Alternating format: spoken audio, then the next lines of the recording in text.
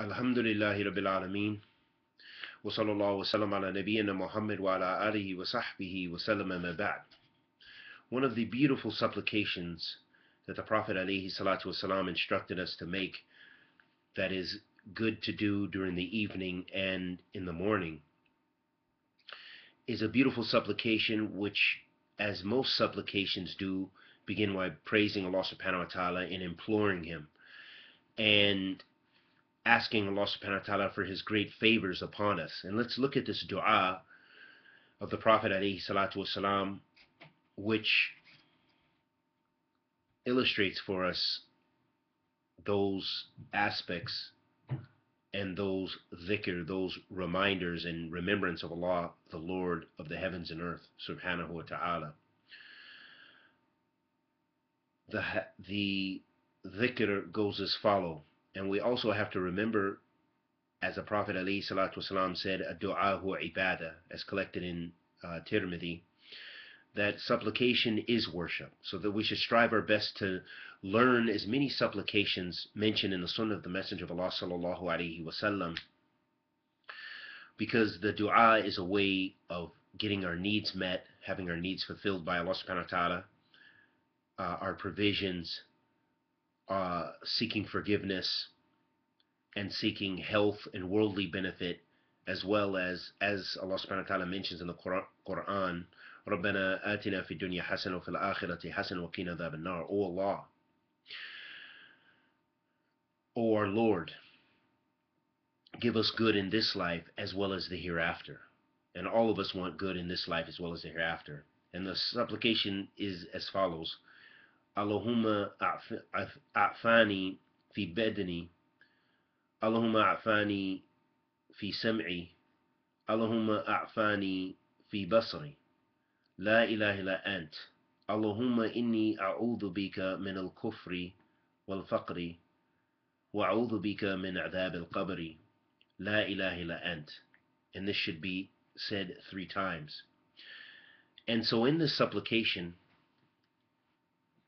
it begins by imploring Allah subhanahu wa ta'ala, O Allah,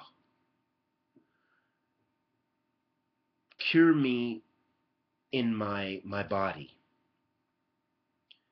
O Allah, cure me in my hearing, or protect me in my hearing, or preserve me in my hearing.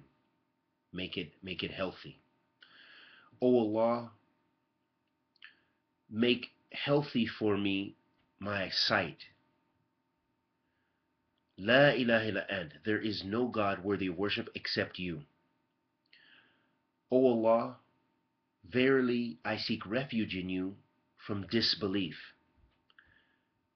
and poverty, and I seek refuge in you from the punishment of the grave. There is no God worthy of worship except you. In this supplication, we see that it begins by imploring Allah subhanahu wa ta'ala, the Lord of the heavens and earth, and asking Him for health, and asking Him for health in the body, and specifically then the hearing and the sight. And ayyuhal ahabba, all of our senses we need or assist us in worshiping Allah subhanahu wa ta'ala.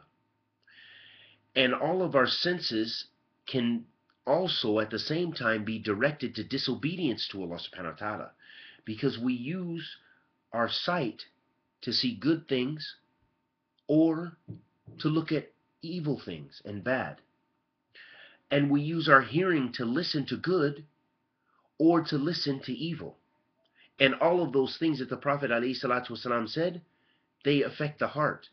And that's why the Prophet ﷺ said, إِنَّ فِي جِزَدْ مُضْغَةً إِذَا صَلَحَ صَلَحَ جِزَدَ كُلُّ وَإِذَا فَسَدَ فَسَدَ جِزَدَ كُلُّ أَلَا وَهِيَ قَلْبٌ. That verily in the body is a morsel of flesh, that if it is healthy, then the whole body is healthy. If it is sick, then the whole body is sick. Verily it's the heart. And so ayyul habba, the way in which we affect the heart, either with good or bad, is through our senses, through our body, through our hearing and our sight, what we put into ourselves. Are we reading the Quran with our sight, or are we looking at music videos and films and so forth.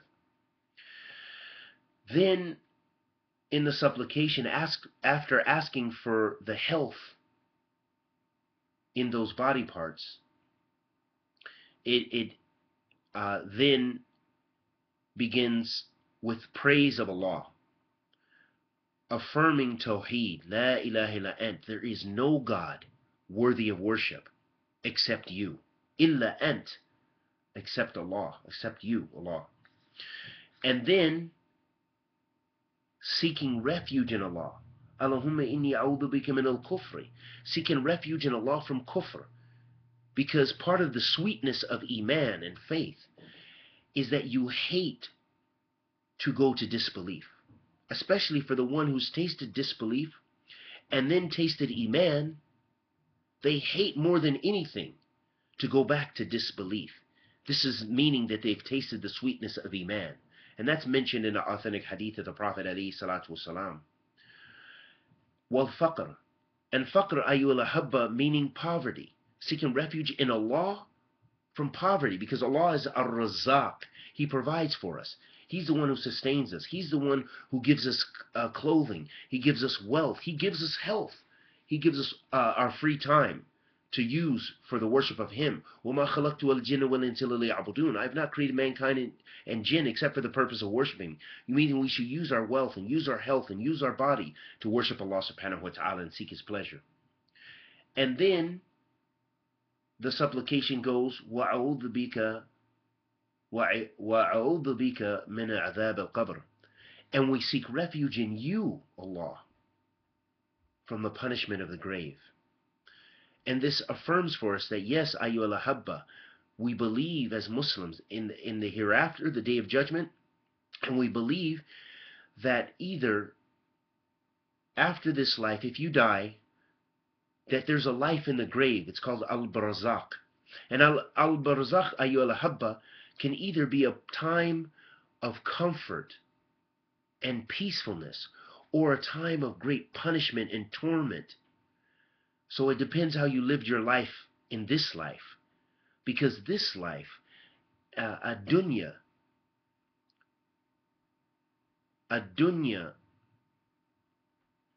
mahal al-amal, wal-akhirah dar al-jaza. Ad-dunya dar al-amal, wal-akhirah dar al-jaza. That the dunya, this worldly life, is the time for deeds, of doing good deeds, worshipping Allah subhanahu wa ta'ala, being righteous to one's parents, avoiding shirk, proclaiming tawheed, establishing tawheed, preaching tawheed, giving charity, smiling, being kind and gentle to one another, fasting for the sake of Allah subhanahu wa ta'ala, making the hajj. This is what we do in this life. And ayyuhal habba, in the hereafter, we reap the reward. So if you lived a poor life, meaning you didn't do many deeds, you were muflis in this life, you only did wicked sins, you backbited, you stole from this one, you oppressed this person, you took the rights of this person, then you'll be muflis or bankrupt in the hereafter. And that can be one of the causes for you to be punished in the grave. وَيَعَذِ بِاللَّهِ مِنْ ذَلِكَ. And then the supplication ends, La ilaha illa ant, that there is no God worthy except you. That you're affirming again Tawheed. You've affirmed it already in the beginning or in the middle of the supplication. And then it ended also with that, showing us the importance of Tawheed, and that dua is ibadah, supplication is ibadah, and all ibadah goes to Allah. And that's Tawheed. That's establishing the oneness of Allah. La ilaha illa ant. Subhanaka inni kuntu min al-zalimin. There is no God worthy of worship except you, O Allah. And verily I was one of the wicked transgressors. And may Allah subhanahu wa ta'ala forgive us of our many transgressions. And may Allah subhanahu wa ta'ala bless us with ilm nafi'ah, wa rizqan tayyiba, wa amalan mutaqabbilan. And may Allah subhanahu wa ta'ala bless us to practice these supplications that we learn, in these various ways we learn on how to worship Allah subhanahu wa ta'ala, the Lord of the heavens and earth. And may Allah accept our good and forgive our evil. Wa sallallahu wa sallam ala nabiyyina Muhammad wa ala alihi wa sahbihi wa sallam.